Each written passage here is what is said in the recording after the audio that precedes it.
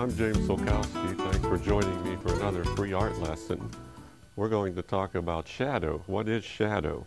Because this is a very difficult question for a lot of art students. So I have a portrait here that I painted, and as you can see, here's the shadow on the head and the shadow on the nose, and it's a warm color because shadows tend to be warm in nature. If we're painting a portrait or a still life, keep the shadow warm and rich and luminous. So there are different mixtures to create this kind of a shadow.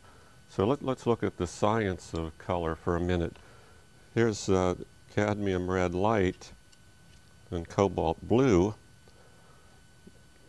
So if we mix that together with more red than blue, we'll have a nice warm violet is what this is, because we know that shadows tend towards violet.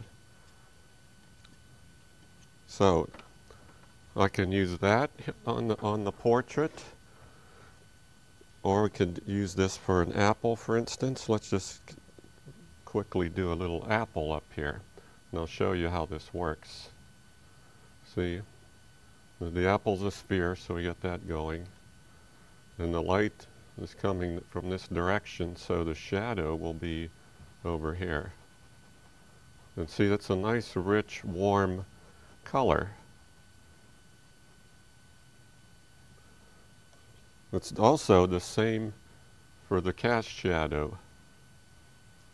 So whenever I mass a shape, I'll put the shadow on the object and on the table plane.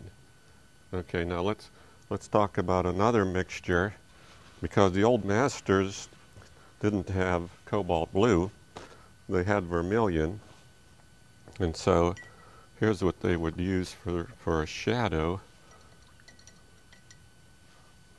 They could take a vermilion and raw umber and still get a nice rich warm shadow, and it's transparent.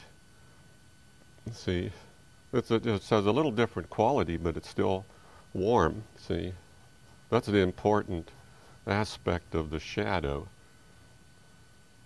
Now this is a principle used by Rembrandt, Rubens, Leonardo, Caravaggio. Even John Singer Sargent would use this sort of a shadow. This is for the most part. I mean, if other objects might reflect into that, it might affect the shadow. When outdoors, the shadow is very cool, but we're talking about shadow indoors. So, and here's a third mixture. If we take raw umber and orange, like a cadmium orange, it's still a warm shadow, but it's very rich also.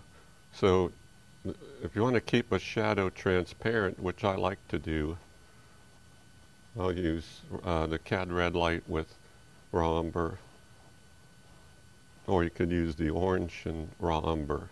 See, the main point of this is the shadow should be warm, because you know, when most objects will have a warm light, and we have the warm shadow, and then we have cool halftones. So keep the shadows warm in portraits and still lifes. So that's our free art lesson for today. I'm James Sulkowski. Thanks for joining me.